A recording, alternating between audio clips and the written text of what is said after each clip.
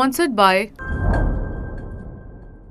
In a significant development in the ongoing Israel-Hamas war, the terrorist group is contemplating a new proposal put forward by Egypt, suggesting the release of up to 33 Israeli hostages in the exchange for a temporary ceasefire in Gaza.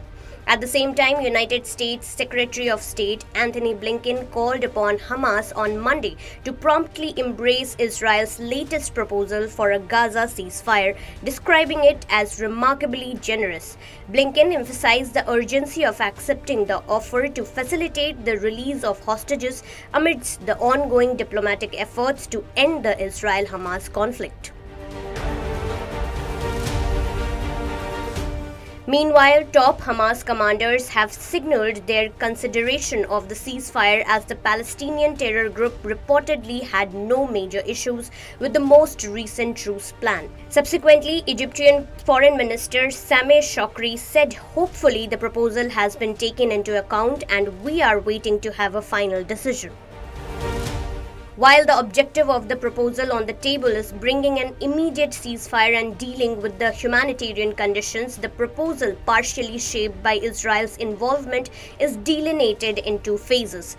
The initial phase involves releasing 20 to 33 hostages gradually over a span of weeks in return for a temporary ceasefire and the liberation of Palestinian detainees. The subsequent phase aims to establish long-term peace wherein the remaining hostages, including Israeli soldiers and the deceased, would be exchanged for additional Palestinian prisoners.